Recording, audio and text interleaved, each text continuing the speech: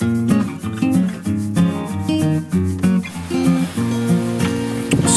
if you guys are curious, I wanted to show you guys how to tell the sex of a quail. One of the easiest things to do, a lot of people say color, but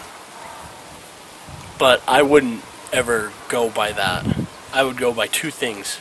I would go by physically sexing them, or a crow. Now, a crow is not like a, what do they call it? There's a call that the female will make to kind of, it's like a locating call to figure out where other quail or crows are. Other quail or roosters are, but that's not the same thing. I'll try and get a video of the crow specifically, and if it makes that noise, it is a male, guaranteed. The females will not crow.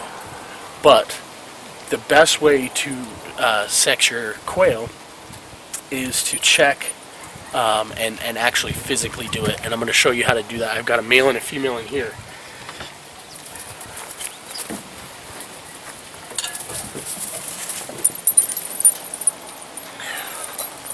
Alright, so this one here, what you want to do is you want to lift them and put them backwards, right? And then what we're going to do is we're going to go towards their vent here, and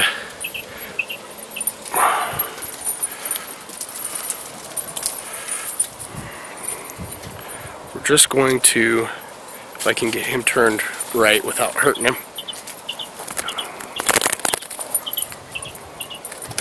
So you want to turn him upside down, and then right at his vent you're going to feel a little bulge,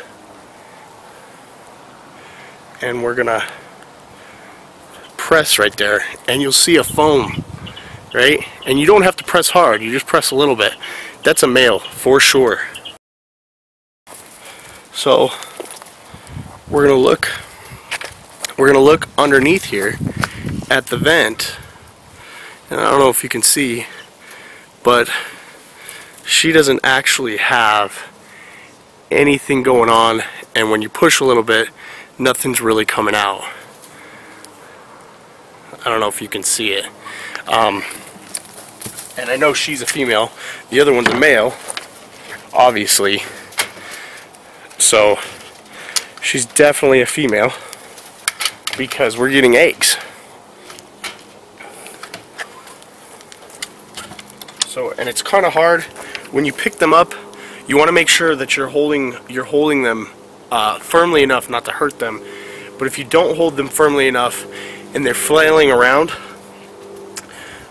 you can actually hurt them because their wings can break and things like that. So you want to make sure that you're getting hold of them and holding them firm enough so that way they're actually not hurting themselves. Hopefully you found that helpful. If you guys have any questions, feel free to ask below and I can address them. I can make a whole video on it. So rate, comment, subscribe, YouTube, Mumbo Jumbo.